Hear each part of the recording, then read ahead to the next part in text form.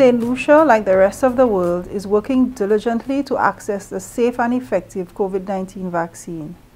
We are one of the countries which has signed on to the COVAX facility, which is a global mechanism to source COVID-19 vaccines.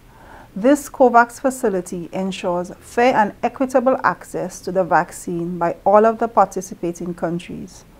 The facility is making investments across a number of selected promising vaccine options.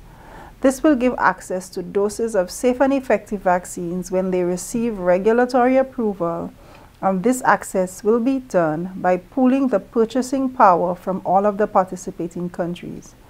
The COVAX facility is guided by the World Health Organization's framework that allows for distributing the vaccine equitably to each country in an effort to help protect the most at-risk groups in the facility's participating countries.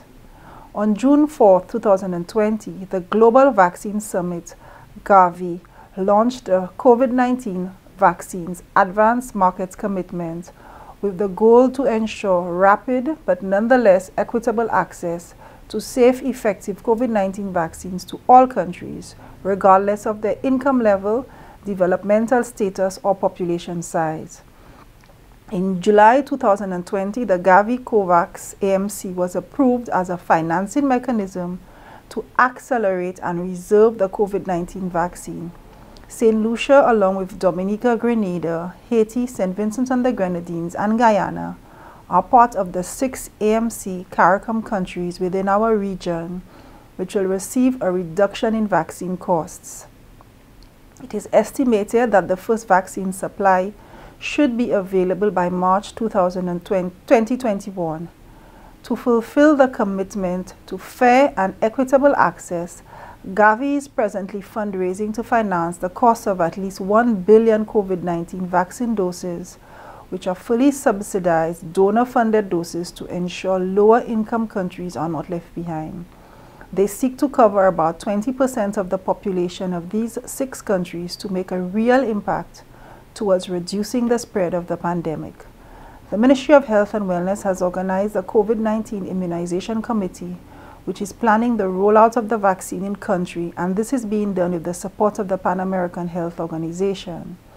This plan, which entails a health education and communication module, scheduled to commence in January 2021 ahead of the introduction of the vaccine.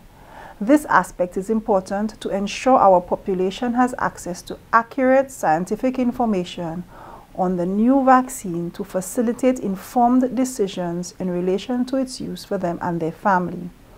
Initial information suggests that at least 65 to 70% of the population would need to be vaccinated to achieve what is termed herd immunity, which is the level of resistance that is required across our population.